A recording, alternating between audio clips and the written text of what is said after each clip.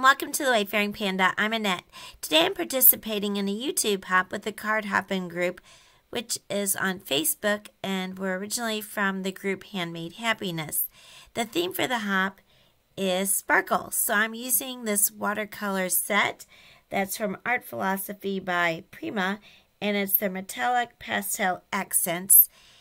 And I'm also using these paper pieces I cut with a die from Hello Bluebird, and this is the one called After the Rain Scene Die.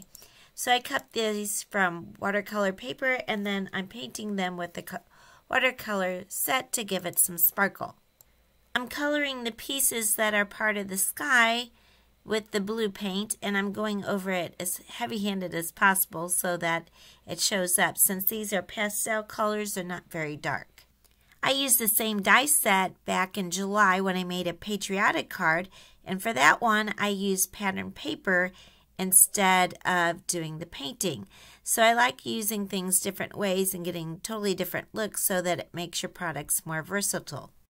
Then I'm going to paint the stripes that are in the rainbow, but there's only 3 of those, so of course they're not going to be all the rainbow colors, and my paint set doesn't have all those colors. So the first one I chose is this one that looks kind of a pinkish red.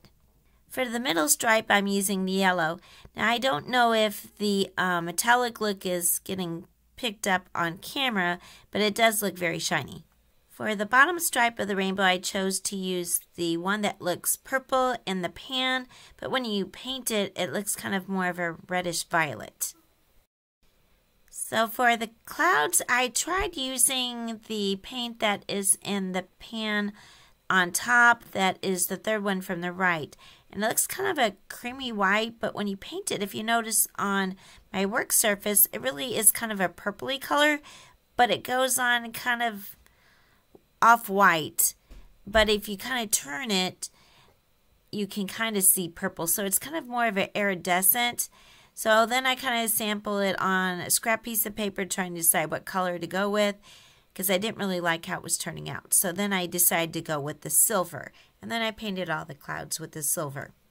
Since I decided not to paint the clouds all different colors, I thought it needed a little bit more pizzazz, but I'll add that in the next step after the paint dries, because the theme is sparkle, but with our hop we also always have techniques we're supposed to use. So the technique choice we had is foiling our drops. So I'm going to use drops to add a little bit more pizzazz to my clouds. Finally, I paint the frame for the die cut with the green. Off screen, I stamped my unicorn stamp from Fawn from their Say What gift tags set, and I just stamped the same unicorn on watercolor paper, and I used VersaFine Clair ink, the black ink, the Nocturne ink, and now I'm just going to paint those with my watercolors, and I'm going to paint each one different. So I only have one unicorn stamp, so I'm going to do a little bit different coloring on each one to make them look a little bit differently. I'm going to be using this card for my preschoolers because my girls are all into sparkles and unicorns. So of course I have to make a unicorn birthday card for one of my girls that's having a birthday this month. For the horses, I'm just painting them all with the second color from the right at the top, and that looks kind of like a white color, and it does look kind of like you're painting with glitter almost, and I don't know if the camera can pick that up. I did zoom in so that you can see me painting all 4 of these, and hopefully with it zoomed in you can see a little bit more how sparkly this paint is. Now it does go over the lines, but the lines in the stamping do show up, and once it dries you can't really see that I'm painting over the lines. I painted the hooves with this coppery color, and sometimes I got a little bit too much water and the color went outside of the hooves, so then I just used a paper towel to dab it up. To make each unicorn a little different, I decided to do the mane and tail different colors. So with the first one, I'm just painting it with the pink color. For the other unicorns, I do the blue, then the green, and then finally I do the red-violet color. Now, I know it's not showing up as much on screen because it looks like it's kind of washed out with the lighting. but on the card you can actually see the colors. After I finished my unicorns, then the paper pieces for the rainbow were already dried. So then I'm going to use my Nuvo Deluxe glue to glue everything onto my card base.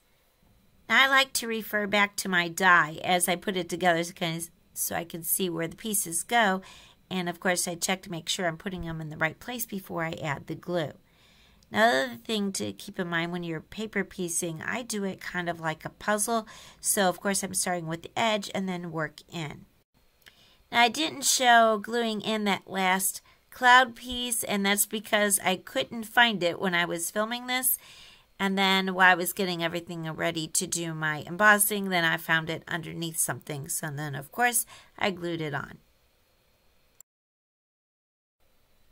I decided to heat emboss the sentiment where the clouds are, so I'm going over that first with my powder tool so that when I stamp, the embossing powder only stick where I stamp.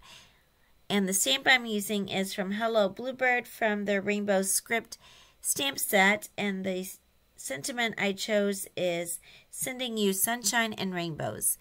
And I'm using the embossing powder from Ranger called Aqua Tinsel, which has kind of a glittery mix to it. I'm not quite sure how the sentiments come out real clear because of the division where the line is on that. And also it is a thinner sentiment, and with this embossing powder it's not real fine. But I wanted to use this color because it goes very well with the colors I used on the card, and plus it's shiny. And the other thing is I'm giving it to someone who can't read it anyway. I used some foam squares to attach my unicorns to my card, and I decided to place them down the rainbow and also on the clouds, so it looks like they're sitting on the rainbow or sitting on the clouds. I didn't want them hanging in the sky. Now, I mentioned earlier that we're supposed to use foiling or drops, but I don't have a foiling machine, so I'm using drops. Now, I don't know if you consider Stickles a drop or not, but you can make drops with them. But a lot of times I like to kind of just add different details and kind of color in. So I'm using my crystal Stickles to color in the unicorn horns. I have a bottle of this pink Enamel Accents that I'm going to put on as drops. I don't think they make this anymore, but I'm sure Nuvo Drops has a pink. And also there's a new one that scrapbook.com has some called Pops of Color or something like that. I haven't tried those yet, but I would like to try those. Then I'm using my Stickles again, and this is my favorite one. It's called Cool Mint, and I'm using that to outline some of my clouds to give it a little bit more color. And also that goes along with the embossing powder that I used, and it kind of goes along with the green that I used from the watercolor. Next, I decided to add some more crystal Stickles to outline the bottom clouds, and then I used my Cool Mint Stickles to outline the top clouds. I decided that my unicorns needed a little bit more magic to them, and I needed a little more color on this rainbow theme card, so I added 3 of the pink dots around all of my unicorns. Now, I will put a list of all the products that I used in the description below. Some of these will be affiliate links. They don't cost you anything extra to use, but I do get a small commission from any sales that the links generate, and that helps support my channel. I decided that the clouds looked like they needed a little bit more embellishment, so I added some more dots with these white enamel accents and also more of the crystal Stickles as dots on the clouds. That's the problem I have when I add things like drops and sequins. I never know how much is too much and how much is not enough. I kind of struggle with that. I want to thank you so much for watching. If you liked this video, please give it a like. And if you're not already a subscriber, I'd really appreciate if you can subscribe to my channel. If you are a subscriber, thank you so much for your continued support. Also, as I mentioned, this is part of a YouTube hop. I will put a list of all the participants in the description below. Please hop along to the next person for some more inspiration on making shiny cards. I want to thank you so much for watching, and have a wonderful day.